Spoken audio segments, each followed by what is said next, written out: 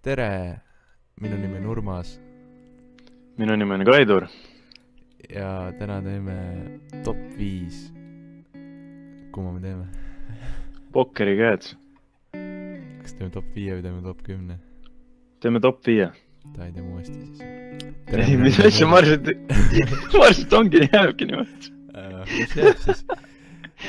Top 5, Pokeri Käed. Ja alustame siis 5. kohalt. 5. koht on siis mast. Ja miks on mast kõige parem? 5. koht ei tea.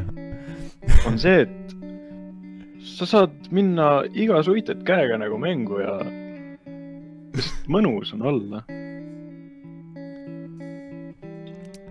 Ja kohal number 4 on maja. Maja koosneb kolmikust ja paarist. Näiteks oleks tugevamaks võimalikuks majaks kunn. Määramaks, millise mängija maja on tugevam.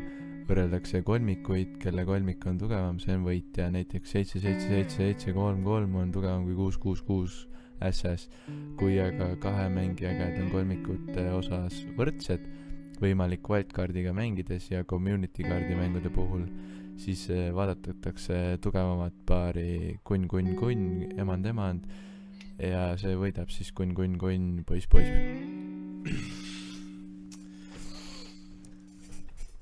Ja 3. kohal on nelik. ja 2. kohal on mastirida. Ma ei tea, mulle see eriti ei meeldi. Mis sa arvad? Ma olen paar korda saanud mastirida ja sellel on ka see hea, et sa saad nagu, kui sul on suited käsi ja sul on nagu suht nagu lähestikku need kaardid nagu järjestikuses, et saad mängu minna väga ilusti jälle, väga mõnus on. Ja kohal number 1 on vana hea kuninglik mastirida, ladina keeles Royal Straight Flush. Ja see on siis peab olema siis ühte masti ja kuni siis rida 10 ässani. Ja kui selline seis on enamal kui ühel mängijal, siis jagatakse nende vahel võidusumma split pot. Ma ei tea, täna vaatamast, see oli eestraps profist, I'm out. On sul ka midagi öelda, KAIDUR?